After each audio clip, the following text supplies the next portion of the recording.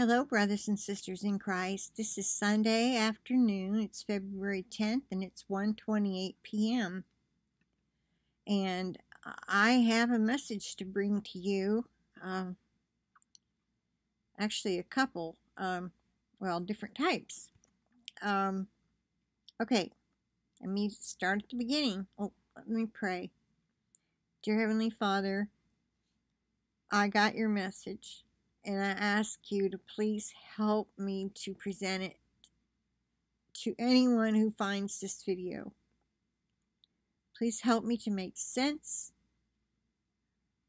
to not have word finding difficulties, and to present it in the way that you want them to hear it. Speak through me, Lord. Use your Holy Spirit to speak through me.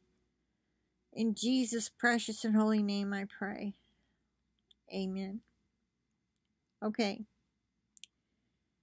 You know what I've put up recently, and I put up the one about how we should be keeping our eyes on Jesus and not worrying about what might or might not be coming down the road with military tribunals or martial law and stuff like that. Well, somebody left a comment on my second to the last video. It was at the very bottom, and it was really long. And this person was saying all kinds of stuff. I was going to make a video reading off that comment. But I decided I'm going to research all this stuff that, I think it was a woman. Sorry, I can't remember your name right off because I'm not going to include it. But I wanted to have something to back up all the things you said about President Trump, because I know a lot of you still believe that God put President Trump in there, and maybe he did. Well, surely he did, because we know that he appoints all the leaders. They may not be good, but he puts them in there for a reason. He has his reasons. There has not been a good politician in our leadership probably ever. I mean, there are some that seem better than others, okay? It's all part of the play. You see? Mr. Trump is part of the Illuminati. Now, having said that, I started researching these things she was telling me. I've even got a little spreadsheet here, or whatever you call this. I have an article about Laura Silby, who was supposedly Hillary Clinton's lover. I couldn't find that proof, but I did find how she tried to abduct first 33 and then 40 children from Haiti. And Bill Clinton went down there to her rescue, or she probably would still be in prison. Good job, Haiti. Okay, so this was called Clinton Silsby trafficking scandal, and how the media attempted to ignore or cover it up. Okay, so I had spent a good little bit of time on this. Then I also researched what she said about him, or maybe it wasn't Mr. Clinton that did it, but he owns this huge, monstrous mansion plus estate in Palm Beach. Find out that Palm Beach is exempt from getting 5G, supposedly because it looks dumb. You know, takes away from the aesthetic beauty of Palm Beach. Okay, it just happens to be where Mr. Trump has his getaway place. Oh, is it awesome? It's like some kind of place you would just go to for a vacation, you know, and pay $500 a night at least. Golf course, Anyway, it's wonderful. Well, anyway, I spent time on that. While I was doing my research, I got a number. My screen blackened. I got a number, 1058. Now let me pull that forward. It wasn't the Greek 1058. This time it was the Hebrew. I'm sure of it. And this word is, I'll let this thing tell you.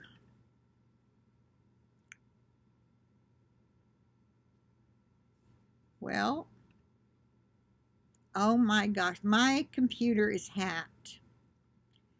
Every time I get off of it, the internet switches to someone's bedroom, and I have to switch it back to Greenbrier Wi-Fi, or it doesn't work.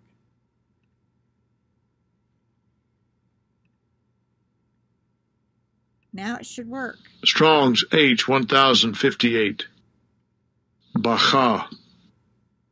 Bacha. Bacha. Strong's H 1058. I started reading what it meant. To weep. It's used in the following manner. Weep 98 times. Bewail 5 times. Sore. And then the rest doesn't make sense. 2 times. Inferred for emphasis. Mourned. Anyway. Moving on. On down to the definition of it. Baka, a primitive root. To weep, generally to bemoan. At all, bewail, complain, make lamentation. More, mourn, sore with tears and weep. And I felt the Lord was weeping.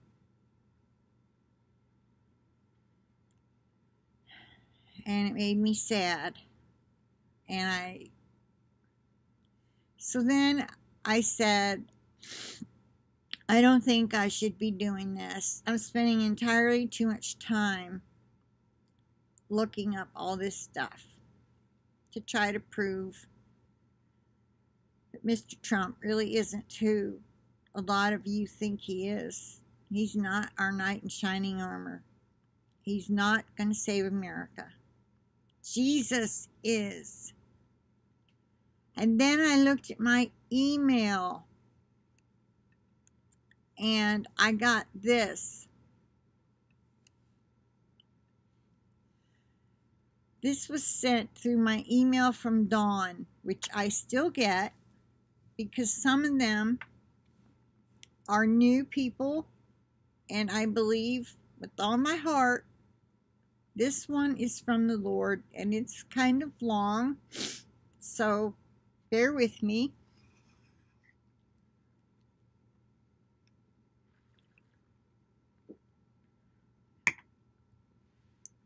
It was received, part of it on February 1st through February 3rd.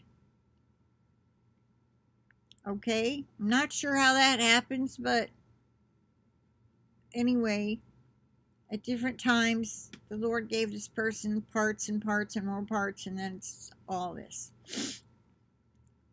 Here's the message. My children, quiet yourselves before me, so that you may listen to me this day. I long to speak to your innermost being. Allow me to remove the scales from your eyes so that you can see, and unstop your ears so that you can hear what I am saying. I have given my true watchmen and prophets thousands upon thousands of messages about the terrible things that are coming upon this generation. But who has listened and repented? How many more warning messages must I give? How many more messages must you read or listen to before you will repent, begin to do as I say, and surrender all to me and obey my commands? How many of you will continue to seek out mysteries, wisdom, knowledge, numerical sequences, dates, and possible apocalyptic scenarios more than me? How many of you will continue to read warnings, looking for clues of timing of events without reading my word? How many more times must I plead with you to spend time with me so that you can know me and hear my voice? Who has drawn near to me so that I can draw near to them? Who has forsaken all to follow me? Who has been transformed by the renewing of their mind daily? Who has died to themselves daily so that I can live through you? Who of you is ready for the fiery trials that are soon coming? Who of you is ready to lay down this life on account of me? Ask yourself this question, beloved. Has my searching out of the various prophecies and current events in the world replaced my time alone with Jesus? I tell you the truth, if some of you would spend as much time focusing on me as you do searching out apocalyptic news and prophetic words that others are hearing, you would know much more about what is coming and when it is coming than you do now. I tell secrets to those who are close to me, and all my sheep hear my voice. You must seek me first with all that is within you before I tell you of things to come. It doesn't work the other way around. When you seek answers to even biblical questions without seeking me first, above all else, deceiving spirits will answer you, or you will hear your own vain imaginations, and you will be in error. I tell you the truth. You will be held accountable for everything that I have spoken and what you have read. This includes all of the warnings you have read and heard from my prophets of today and all of my written word, whether you have read it or not. Ignorance is not an excuse because it is a choice. If you choose to remain ignorant when the truth has been offered over and over, you will end up being deceived and given over to the enemy and your own delusions. There will not be any excuse on Judgment Day. There will be no one standing beside you to defend you unless it is I. I will not defend you unless I know you intimately. If I do not know you, I will tell you to depart from me, because you are a worker of iniquity, and you will be cast into the lake of fire with your father the devil, who you love. Obviously, this is not meant for all of us, but some maybe, and a lot of folks you know. All right, let me continue. It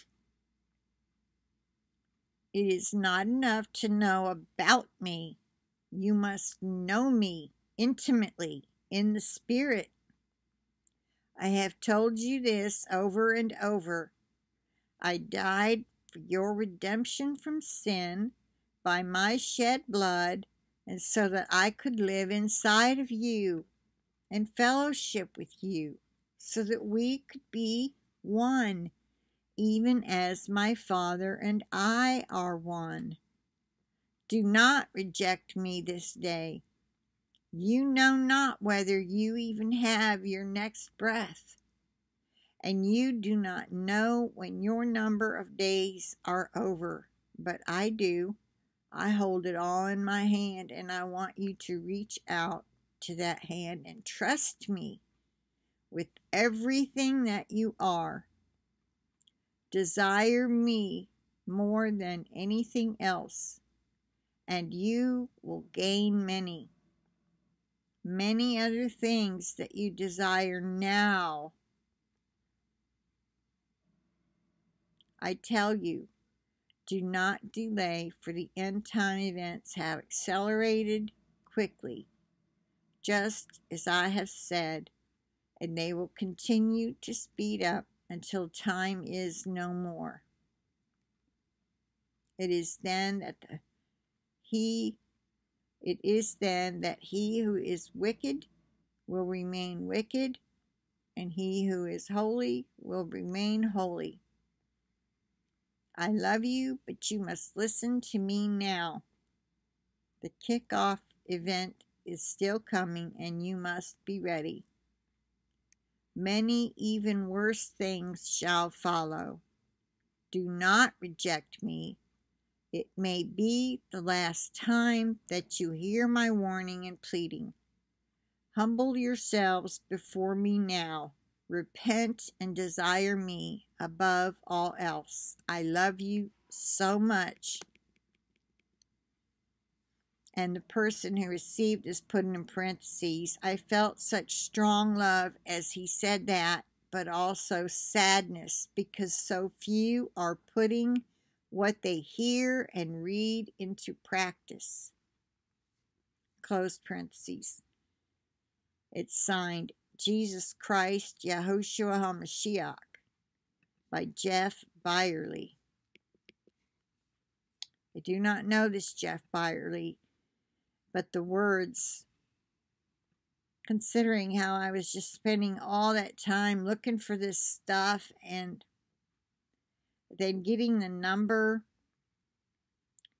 and feeling that it meant the Lord was sad, the Lord was weeping, that we were spending time on these other things and believing in a man who is not who you think. Let's believe in Jesus. Now, this clearly is not talking to the bride. We are watching for him.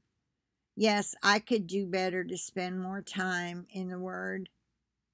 I don't usually spend a lot of time researching these things, and I've been called out for it. You should do your research, blah, blah, blah.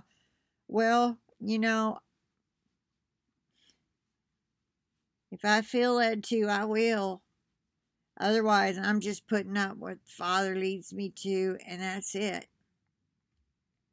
And I'm not spending a lot of time researching. I'm just going to delete this.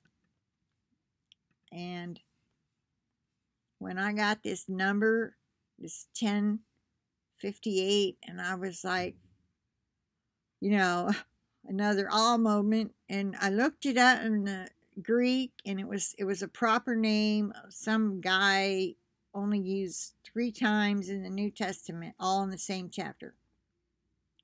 Can you remember now who he was? So I thought, well, that's not. doesn't say anything to me, and I looked it up in Hebrew, and I knew this was it. To weep. Let's not cause the Lord to weep. And we can have joy knowing we're pleasing Him for doing what He wanted, what He wants. The thing of it is, we need to share this with people who aren't. People who are so caught up in the political arena, and they're caught up in, well, things going on. I mean, there's so much going on. And I'm not saying that it's wrong to watch some videos about it or do a little research, but don't do it instead of reading your word and praying. Always keep Him first. Do that above all. And then if you have time, if you don't work or you have an extra hour while you're waiting for your children to get through playing soccer, you can watch a video and research it or something. I'm just saying, the Lord's telling us, it sounds to me like this message is coming from the Lord, that He doesn't want people doing the other instead of praying and reading their word. I'm sure those of you who it pertains to will know who it pertains to. And those of you who it doesn't pertain to will know somebody that it does. Okay? I'm going to plead the blood of Jesus over this video and the internet connection and over each and every one of you and all your devices so we can stay connected until we're out of here. All right. With that, I'm going to say bye for now. I'll talk to you later.